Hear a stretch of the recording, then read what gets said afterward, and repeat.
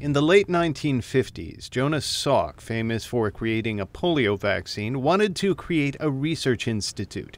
A site in San Diego was chosen. An architect named Louis Kahn was chosen. And it was clear that Salk envisioned a building that would be itself a work of art. One of the mandates that he gave to Kahn was he wanted a place that would be worthy of a visit by Pablo Picasso. Greg Lemke is a professor of neurobiology at Salk Institute, who's also an avid follower of architecture trends. And what better place for him to work than a building whose lines and geometry and embrace of the Pacific Ocean have made it an architectural icon and a National Historic Landmark. But the things visitors don't see are what make it a great building for science. For instance, the skeleton of trusses that bear the building's weight. There's a series of trusses that span from these towers here to the exterior stairwells. And what that means as a practical matter is none of the interior walls of these laboratory spaces support any weight. And that means interior walls can be made out of drywall that can be broken down to reconfigure spaces, or from glass to let in natural light and create an open atmosphere.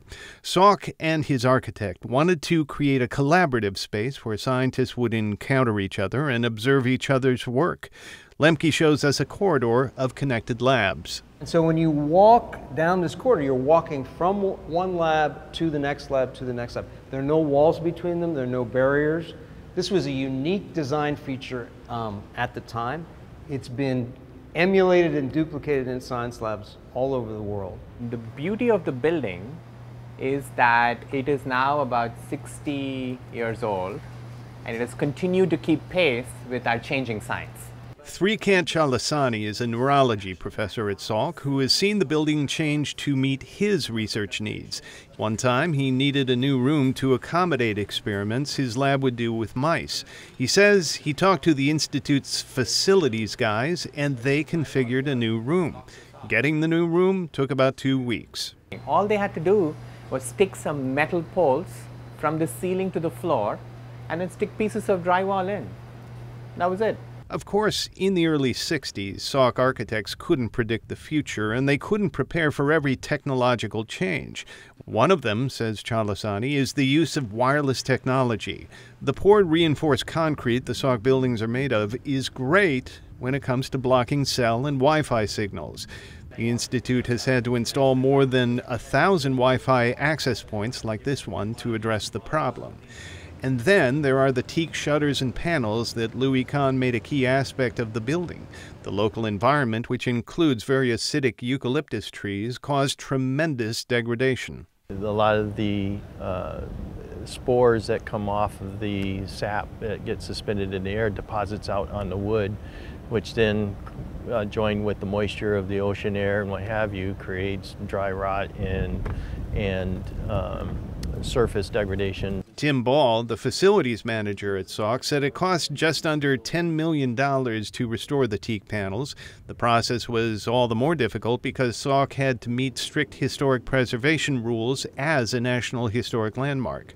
The teak panels and shutters frame the personal study of Greg Lemke as he opens a window with a view to the Pacific Ocean. He says building a place like the original Salk buildings would be prohibitively expensive today, especially the creation of interstitial floors. Those are short floors between each main floor that provide valuable storage space and contain the guts of the building, such as the electricity and the gas lines. There is a new building plan for the Salk campus. Ball says it will be built in the same style, lined up with the original plaza and its symbolic stream called the Channel of Life.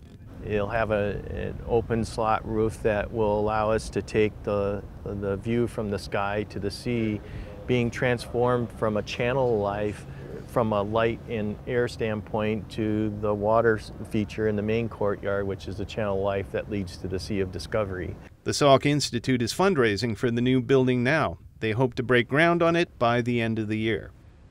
Thanks for watching. I'm Thomas Fudge with KPBS News. I cover science and technology, and if you want to see more, go ahead and like this video, then hit the subscribe button.